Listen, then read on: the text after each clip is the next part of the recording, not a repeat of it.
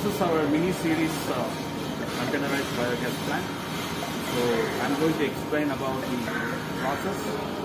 So let me start here. This is our pre-processing section where we have a shredder and a small sorting table, and we have a slurry tank, all integrated in one single skid.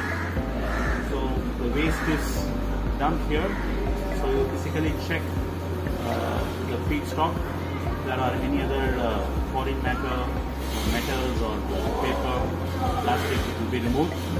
Then the waste is pushed inside the shredder. And we have water to do the flushing here. And also we have an automatic water inlet line, which will take the required amount of water to prepare the slurry and push it inside the slurry tank. So once the slurry is filled there, we have the feeding pump. This is a feeding cum circulation pump, what you see here. So from the slurry tank, the feedstock is fed inside the digester. So what you see behind me, the green color containerized type of digester, is the main digester. At the top you can see the manhole, you can see the feed line there and the gas holder on top. Now to improve the efficiency of the system, we also have the mixing. The mixing is achieved through a recirculation system. So let us see how the recirculation system works. This is our feed line from the pump, and you can see the line which is coming in. This is the line which is sucking from the slurry tank, and the waste is now being pumped. This is the delivery line which goes inside the digester. Now when I close this valve, it will go into the circulation mode, and you can see the circulation inlets here. You can see the circulation point here, 1, 2 and 3. So the 3 different points, because it will be mixing in 3 different zones.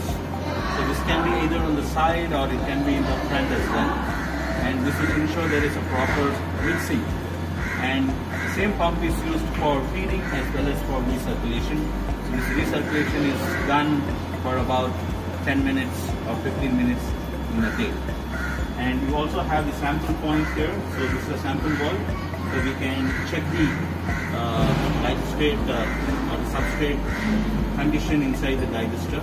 So we have the sampling point, so we can take the sample and we can check the pH and the other parameters to see how the digester is functioning.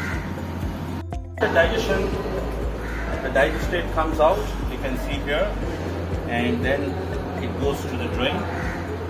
And if you want to use this as an organic nutrient, we can have a small separation process which can separate solids and liquid to get the liquid manure and solid manure.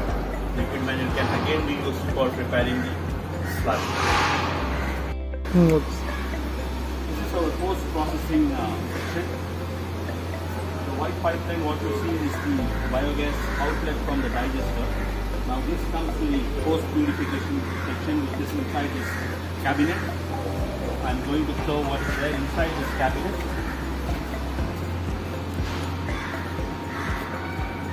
So the first part is the moisture trap, which will remove the moisture. So there is sufficient moisture build up. You can see a white line, pipeline going down. Just open the valve so you can drain the water.